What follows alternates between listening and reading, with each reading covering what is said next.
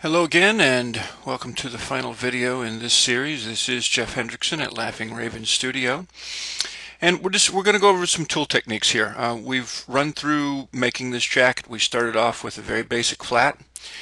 We ended up with lots of great detail lines. We went through a lot of different ways to create these flats and why you have things on here the way you do, and how great these things are, really seriously, to use with manufacturing facilities. As I said back at the beginning of this, started making these and using these in China, and the factory directors really like these. They really liked the fact that this was a great visual tool they could look at quickly without having to go through sometimes pages and pages and pages of a tech pack.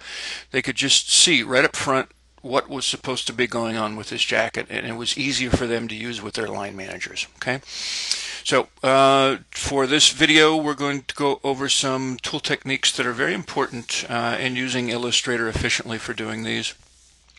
First is going to be the direct selection tool. Sorry, I needed to click and get those things in there. Your direct select, as we talked about a while ago, is this guy right here. Okay, that's your direct select tool. First off, though, we're going to start with a couple of other things. Well, at any rate, here is your selection tool. Okay, then we're going to talk about pen tool, add anchor tool. These are these. It's your pen tool. There's your add anchor point tool. This is your delete anchor point tool, and this guy right here is your convert anchor point tool. And I'm going to go through these really quickly so you can see how to use these. Okay, you start off by drawing a line with your pen tool. And I'm just going to zoom in here a little bit because we're actually just going to work right here on creating this one particular line here again. So we're going to start here. Okay.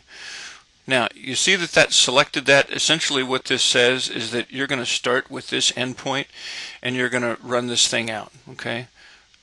We're going to come straight down with it, and there we have it.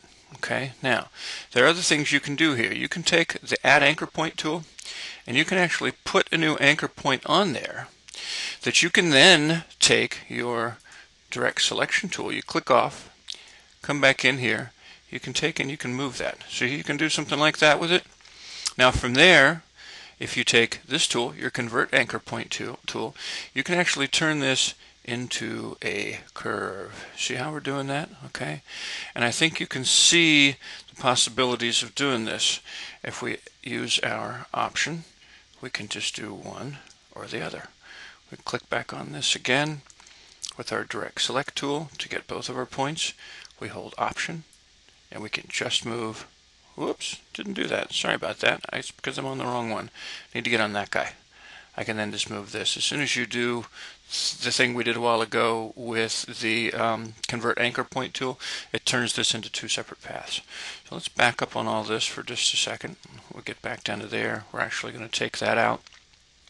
Okay, if we use our convert anchor point tool on the very end here, we can now take this and we can add the little bit that we need. And notice that the farther out that we pull this thing, you see as our control points start to go apart, we start working on a different part of the curve. As we keep it small, we're just working on this end. As we pull it out, we're working up towards the opposite end of it. Okay, that's how you can start working with that.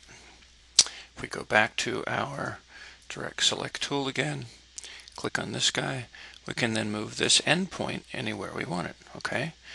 Anytime you click on this with the selection tool, you don't have the option of just grabbing an end like that. You grab the entire thing. Okay, use the direct select tool. You click when you get the big white box, and then you can move that point anywhere. Okay, so that's our series. I'm out of time. I'm down to 1 minute left on this. Once again, thank you very much for being with me on this. I hope you've learned something.